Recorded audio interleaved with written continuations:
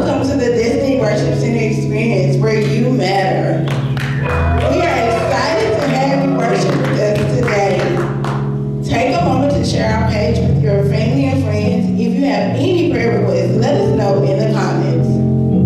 Or you can go to DWCCC.org and select resources to send a private prayer request to our prayer team. If you would like to partner with Destiny financially as we continue to do kingdom work, you can give in the following ways.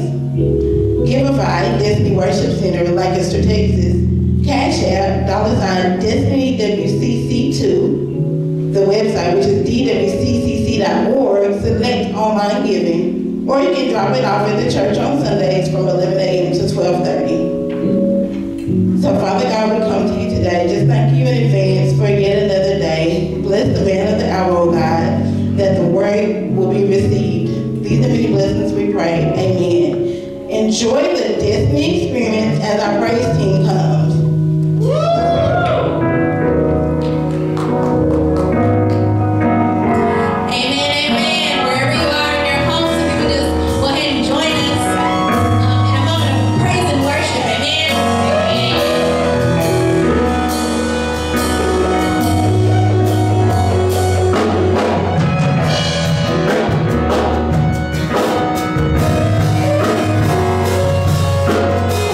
All things are possible.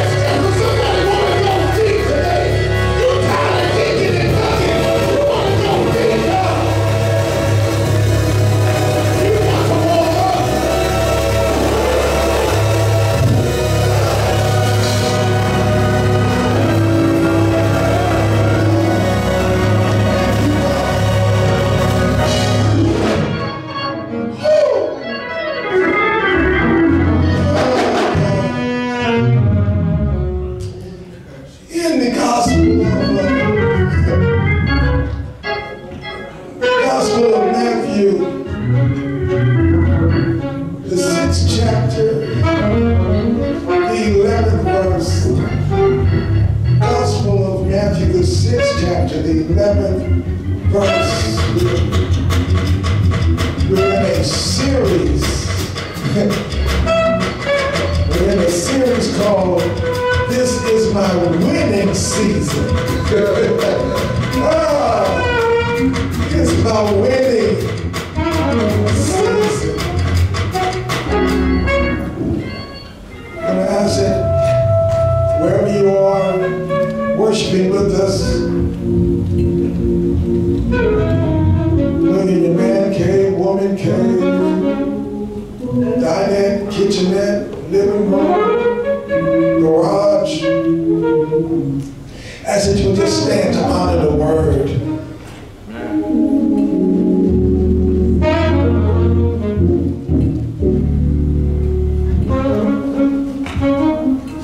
Matthew, the 6th chapter, 11th verse.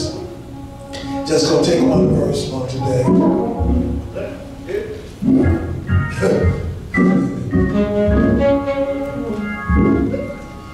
Oh, God.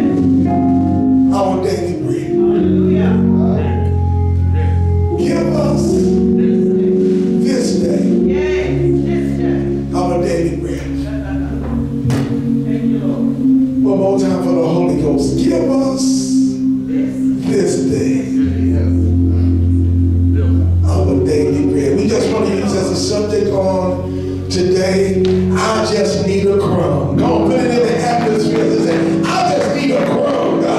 Come on, put it in the atmosphere, put it in the chat. I just need a crumb.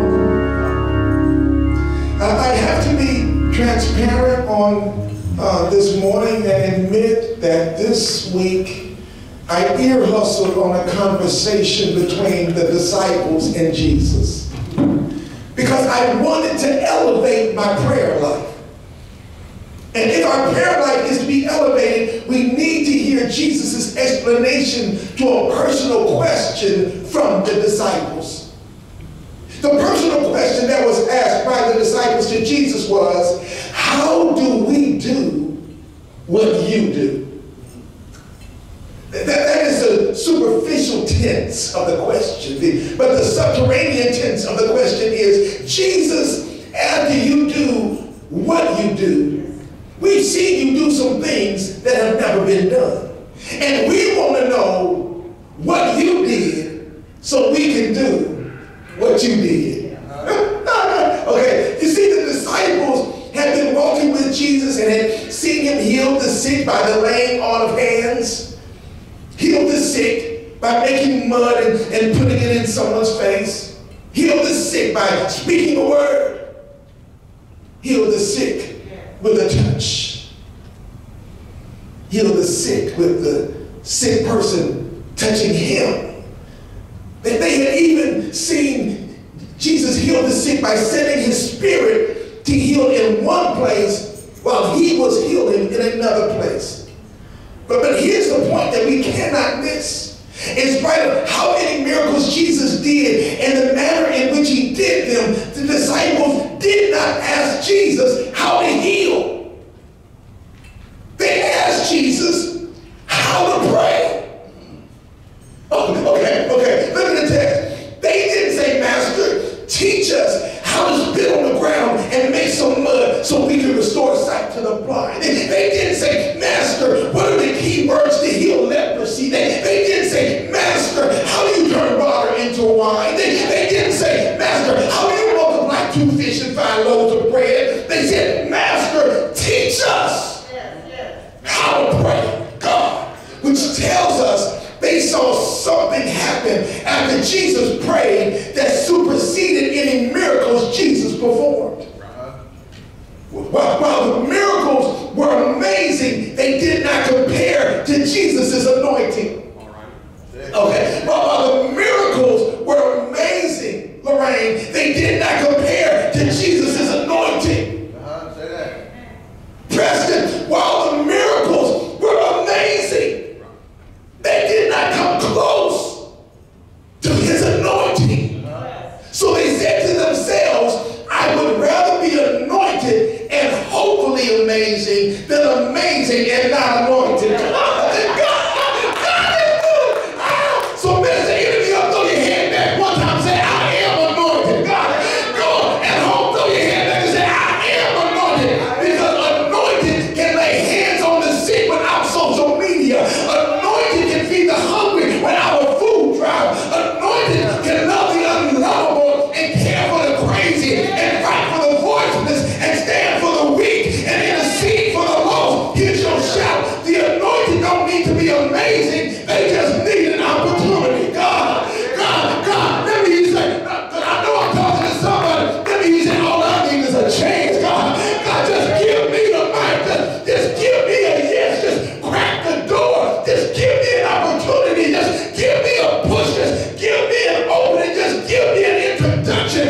All I need is a chance.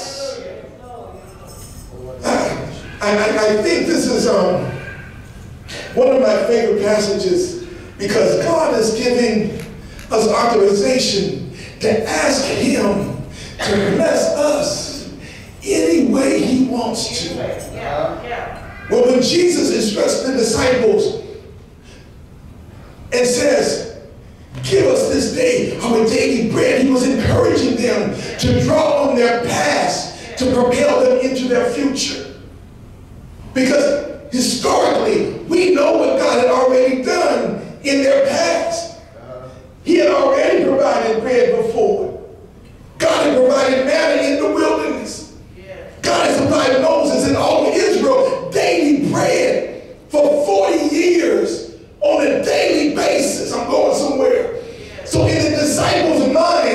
when Jesus said, give us this day our daily bread, they had to be saying to themselves, if God can provide for Moses, he can provide for me.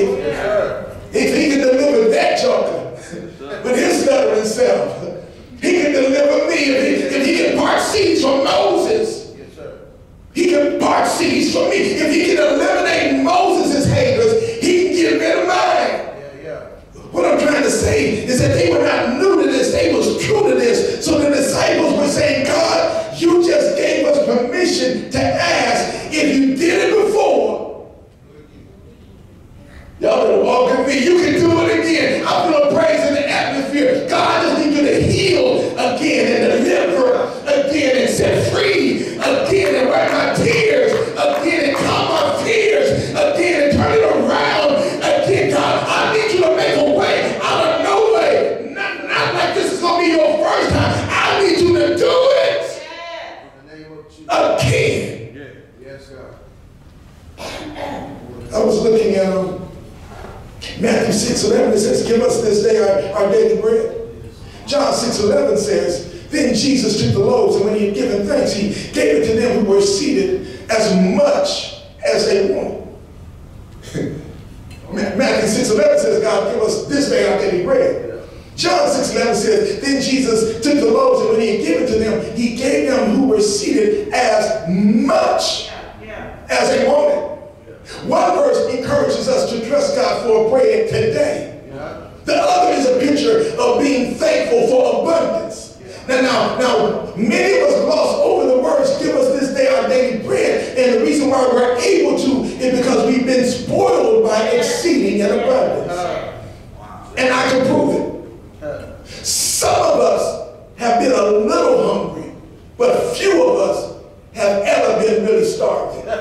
Some of us have been a little cold, but very few of us have been freezing. Some of us have not liked where we live, but few of us have been homeless. Some of us have gone to the kitchen, looked in the pantry, saw some food, and said something that hungry people would never say. I don't see nothing to eat. God.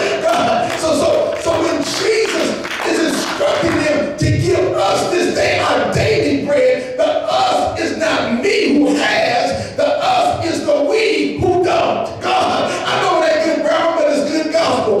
Give us this day our daily bread and say, God, for those who have no roof over their heads, give them a place to stay.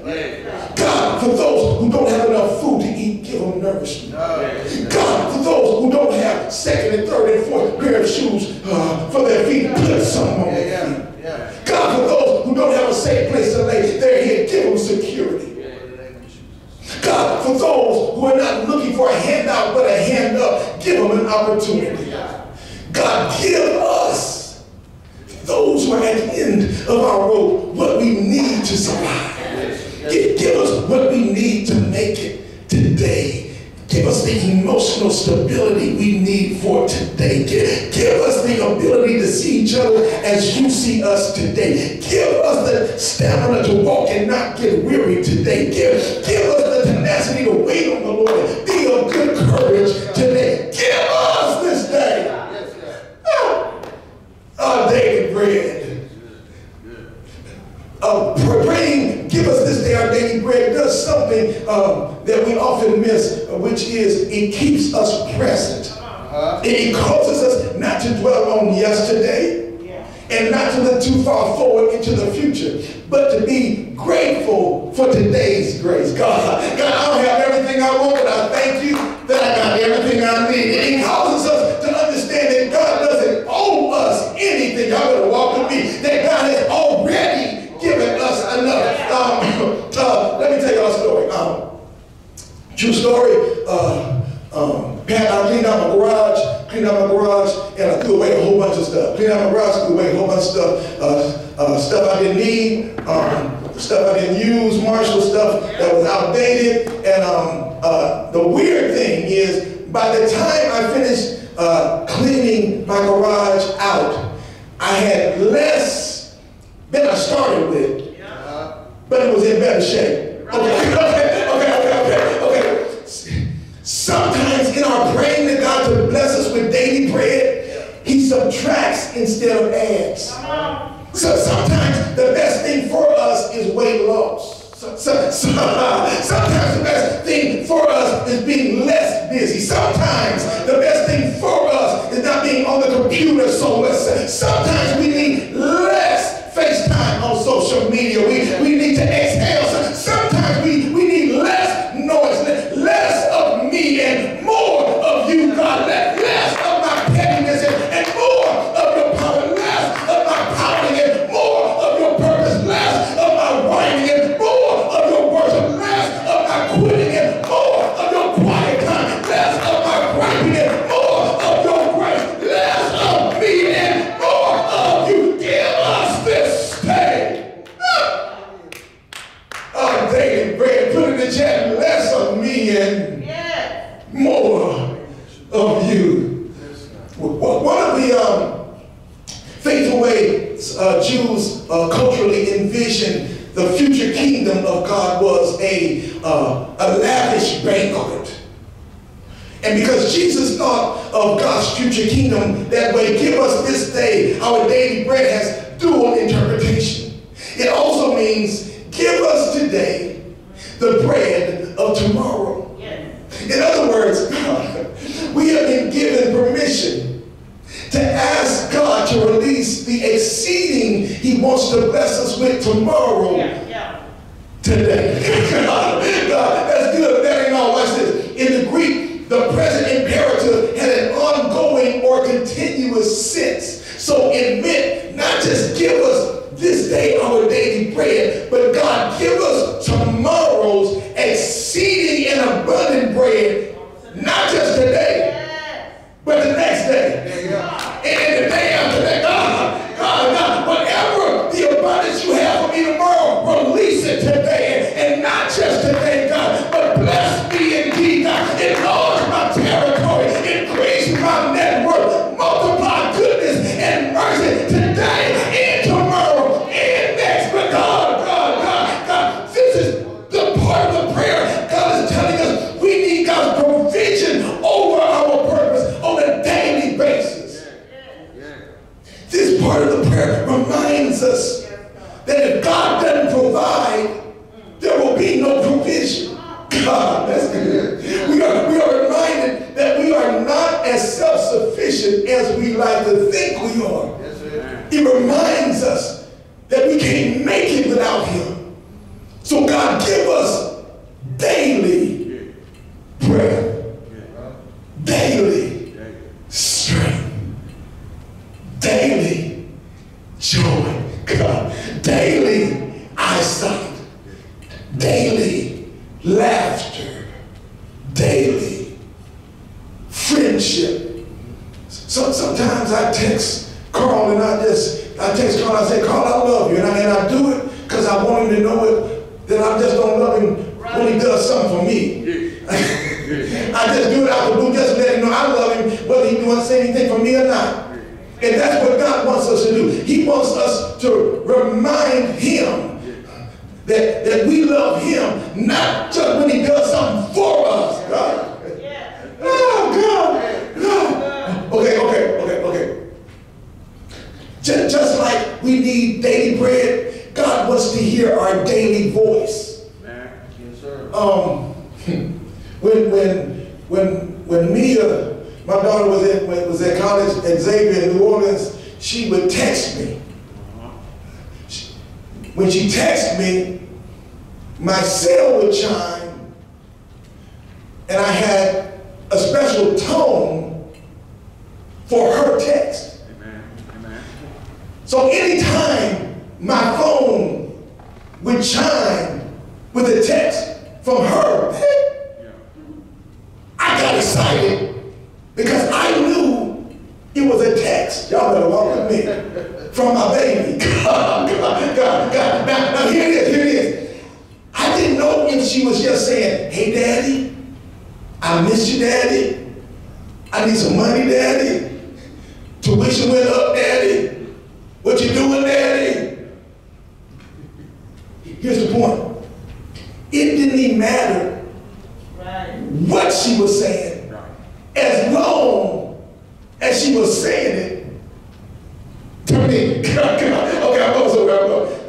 That's where God is trying to get us to. That it doesn't matter what we say because he knows our hearts. He just wants to know that we're thinking about him. That we want him to be part of our joy in every pain, every smile and every fear, that we want him in every decision, that we want the values his presence, that we need him in every situation, that we honor him just for being God, that we're grateful for his grace, that we embrace his business. What I'm trying to say is, just like I love hearing my babies, God loves to hear our pain. God wants to hear our pain. God wants to hear our pain. God wants to hear our pain. When we worship, it's a pain. When we praise, it's a pain. When we say hallelujah, it's a pain. When we stand on our feet, it's a pain. Somebody put being in the chat. Come on, give God your breath up. Give us this prayer. Oh, thank you, baby. Let's go home. Here you go. Here it is. Here it is. Here it is. Here it is. God, this was good for me. In Genesis, it tells us that we were made in the image of God. Philippians, it tells us that we can do all things through Christ who strengthens us. In Matthew, Jesus tells us to ask for daily bread. John says Jesus tells us he is the bread of life. And then he tells the disciples that those who believe in him, greater works will they do. I'm going to give it to you again. In Genesis, it tells us we were made in the image of God. Philippians, it tells us we can do all things through Christ who strengthens us. Matthew, he tells us to ask for daily bread. John says he is the bread of life. And then he tells the disciples, those who believe in him, greater works will they do. You didn't miss it. Here it is. Genesis, it tells us we are made in the image of God. Philippians, it tells us we can do all things through Christ who strengthens us. Matthew, it tells us to ask for daily bread. John, it tells us he is the bread of life. And then he says, to those who believe in him, greater works will they do. Yes, sir. Yes, sir. Let me see if I can connect the dots with this story. My mom used to make Destiny the best pound cakes.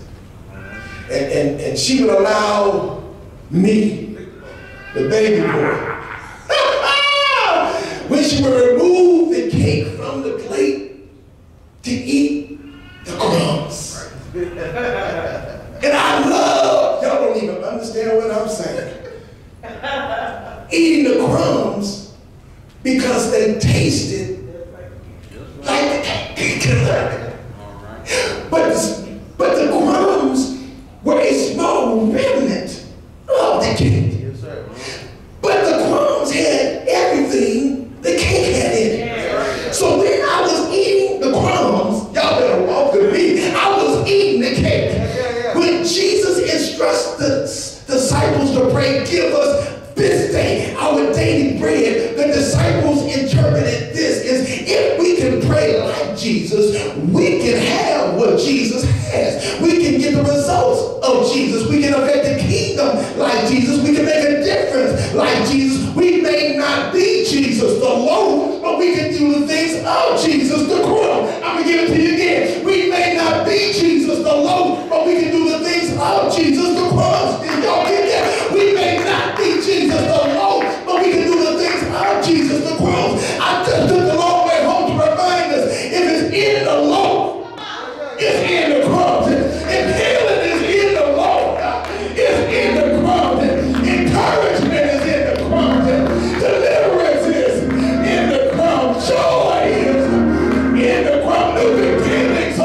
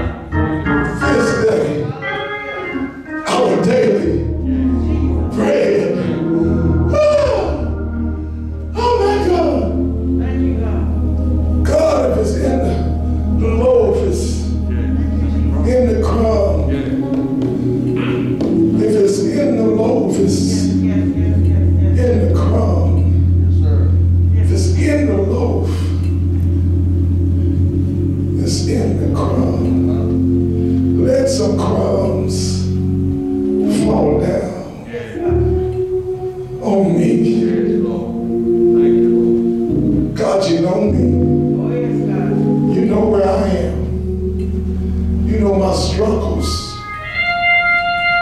You know my hurt. You know my wounds. You know my predicament. You know I'm trying to do better. God, you know when I would do good, evil is always present.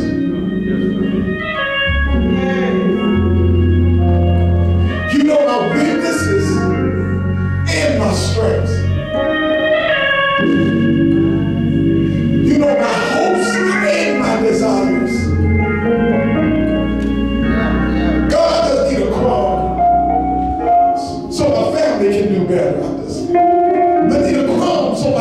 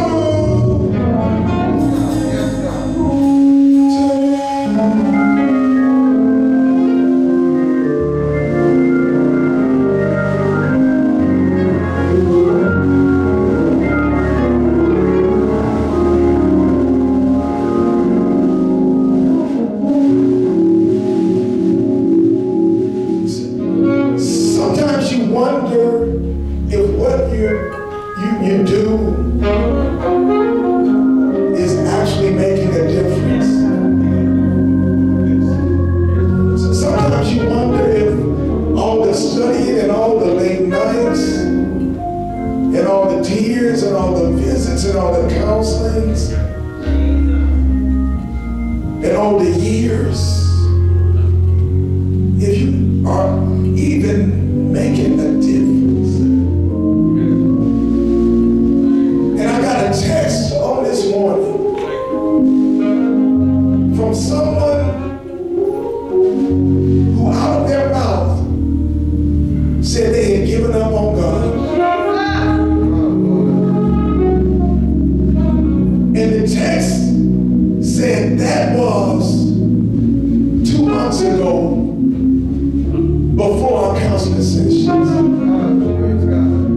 The text was to ask, what time was church?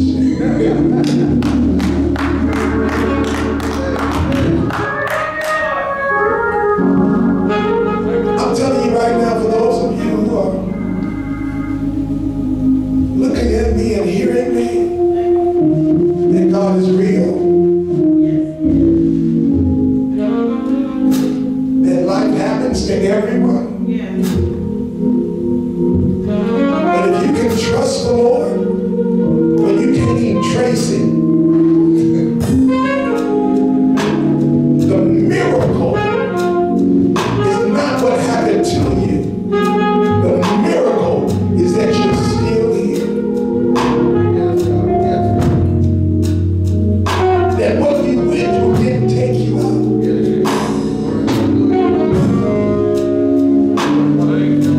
I am interceding for everyone who has ever thought about giving up, who has ever thought about throwing in the towel. Not just on God, but on your family.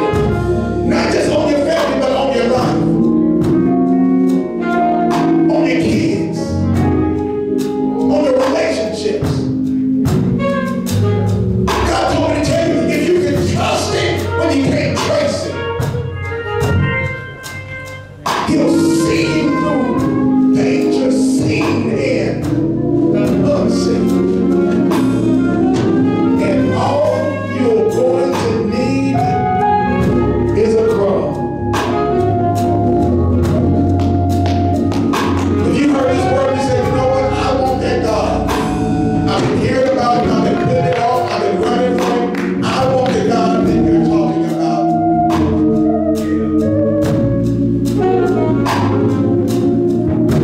All you have to do is say, God, I'm sorry. Forgive me.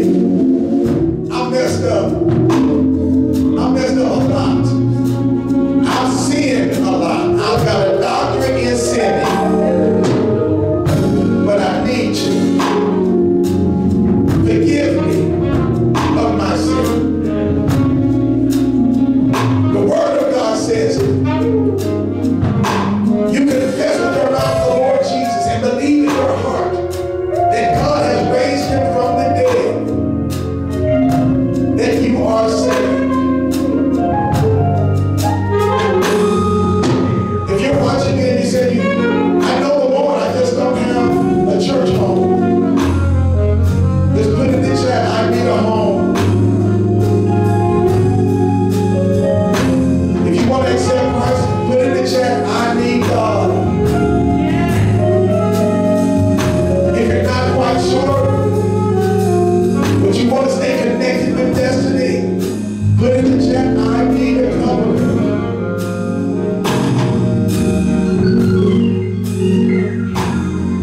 And if you desire a special prayer, put in the chat, I need prayer. If you would like more confidentiality, you can go to the website, DWCCC.org. That is DWCCC.org. Click on contact.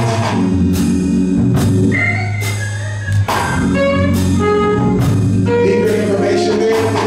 Email address, leave a cell number. Someone will touch base with you within the next 48 hours. We would love for you to partner with Destiny Worship Center. We are a church where you matter. And we're doing amazing things for the kingdom. I got an inbox from Palestine. Late last night because of the time difference. The pastor said, I'm praying for you.